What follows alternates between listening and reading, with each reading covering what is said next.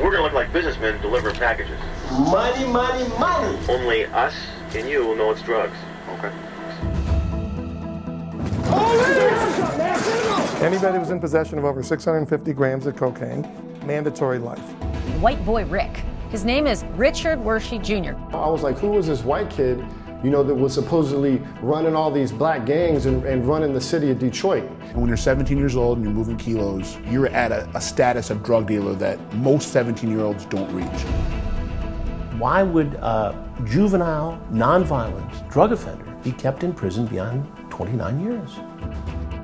I found out that the reality was much different than the legend.